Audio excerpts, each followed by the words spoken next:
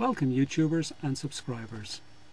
I would like to present to you a series of videos that I hope will help describe the wave theory of Walter Russell. Running in parallel with these series of videos, I have a website, and I will leave the link to that website in the show notes below. In today's video, I would like to cover the subject of the projector, which is the wave field itself. This is quite an elusive topic because it's an area within Walter's work that he puts a lot of description into, but because it's something we can't sense, it is quite difficult to grasp.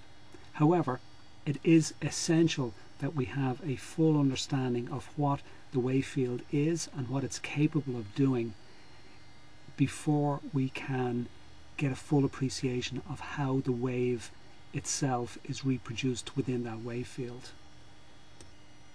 As you can see from the slide on the screen, there are quite a number of subjects that need to be covered in order to give us all of the components required in order to present an accurate representation of Walter's interpretation of this elusive, illusionary universe.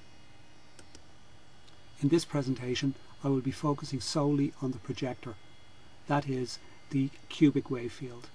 We will be looking at the properties of that wave field, what it has to be able to do in order to be able to project an image into this illusionary universe of form and solidity. As these series of videos progress, we will be looking at the other areas also. For example, the light source, where the image is actually projected, onto what screen is it projected, what kind of a negative is being used, how are lenses used to focus that light onto the screen, what is the driving force behind the projection system, and when the projection system is actually up and running, what kind of a movie does it project? How do we interpret that in terms of the wave? And of course, most importantly, how is the projectionist involved in all of this? How does cosmic mind control this from without and from within? I'm sure you're familiar with this drawing that Walter did to describe how a wave propagates. In this video we will just be focusing on the first two parts of it. It's broken up into 6 parts there, but we will be focusing just on the first 2 at the top of the page, where the impact occurs and how that impact is harmonically reproduced across the surface of the water. When the surface of the water is completely calm, there is no movement in the surface whatsoever.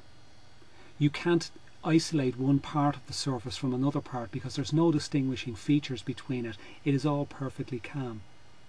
The impact of the stone, however, at point D introduces a disturbance, and that disturbance is harmonically reflected along all of the points E. We're going to take a closer look now at those harmonic points, how they are created within the wave field, and what effect that has in reproducing the impact throughout every wave field. In the home study course, Walter asks us to consider the following thought experiment. He asks us to consider building a 6-sided cube, the internal walls of which are all mirrored. When a light source is lit at the center of that cube, there is a reproduction of that light continued to a perceived reality in all of the 6 directions. The light is bounced forwards and backwards between the opposite mirrors, and we get this kind of reflected harmonic effect, as if the light is extending out in all 6 directions to infinity. This graphic is attempting to show where the harmonic points manifest as a result of the light being shone from the center point of the cube. Each of those harmonic points becomes the center of its own cube. Each of those cubes, also being mirrored internally, continues the process of projection and reflection. And so what happens is there is an illusion of dimension, either increasing or expanding based on the perceived projection of light through wave fields bouncing backwards and forwards between internal reflective mirrors. So the universe has a cubic structure. From the overall master cube holding the entire creation idea, being subdivided and subdivided into smaller and smaller cubes, each of which has the ability of the master cube to reproduce that idea. So the center light that existed as a seed in the master cube is reproduced in every single wave field, and every single wave field is capable of reproducing that of the master cube. The universe has a holographic aspect to it, in that every single wave field, no matter how small, has the ability to reproduce every aspect of creation exactly as the master cube can do. This implies that every cube in the universe is the same cube. It has the same capability of reproducing from the same seed the entire expression of creation. This light floods the entire wave field. This light is the white light of cosmic mind thinking. It is beyond our senses. The light is so pure. It is pure mind. When an expression of creation is beyond our senses, we sense it as black. There is some confusion in Walter's work because he does interchange between referring to the light of cosmic mind thinking as being pure white and also as being black. Inside the overall master cube of an undivided universe, there is nothing for us to sense, and therefore we perceive everything as black. There are no internal planes in the cube at this moment. Internal planes are only applicable once division has occurred. At the moment we are talking about a completely homogeneous, undivided universe. The seed has not yet germinated to fulfill any expression of the idea of creation. The unsensed universe is cosmic mind knowing. This is the only true reality. It is the place of stillness. We are unable to interact with the true reality. We can, however, know of its existence. This black slide attempts to represent the stillness, the undivided nature of cosmic mind knowing, the only true reality. Once cosmic mind decides to express what he knows, a division in that stillness occurs. That's why the master cube materializes. It is within this master cube that the whole of creation will manifest. The white cube, surrounded by blackness, is a representation of the overall life and death principle. Life is expressed within the cube, and the death principle is expressed in the blackness and stillness of cosmic mind knowing. Cosmic mind thinking exists within the cube, and cosmic mind knowing exists without the cube. This expression of cosmic mind thinking at the center of this cube could be in any cube. The axiom of as above, so below applies. It is only in the master cube that the original seed resides, but a reproduced seed exists in every other cubic wave field throughout the whole universe. So this cube could represent the cube at the very, very center of all of creation, or it could easily represent the master cube within which all creation exists.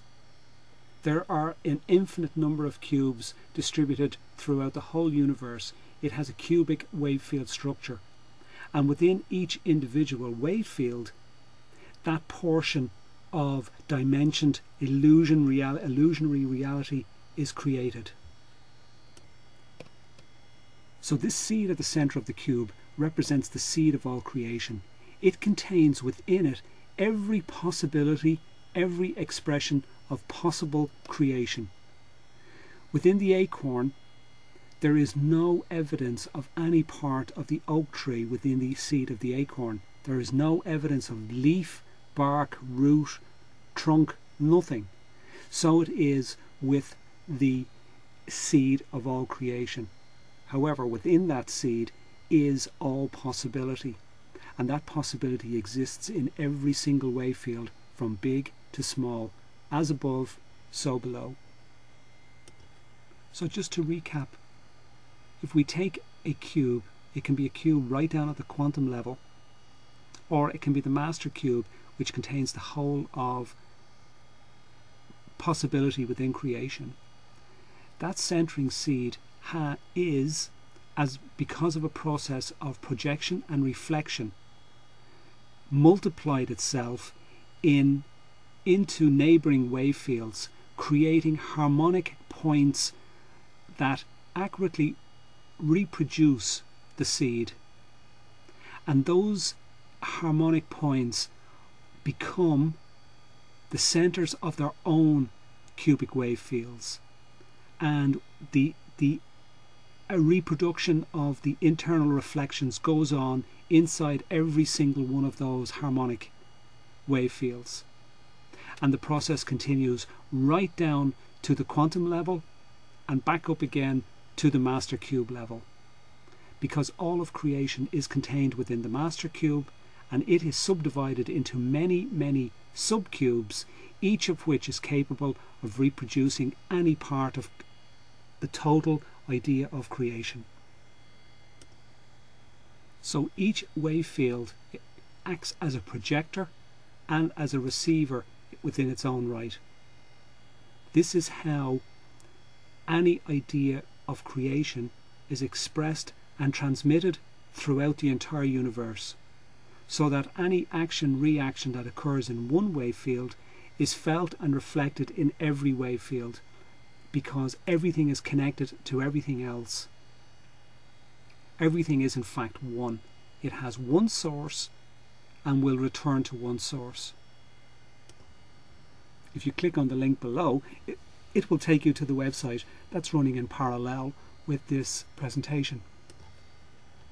I hope that a combination of the written material on the website combined with this presentation will help to give you a good grounding in understanding the wave field, how it functions as a projector, and why it needs to do what it does in order to create the total illusion of this perceived universe of solidity, when in fact no solidity exists at all.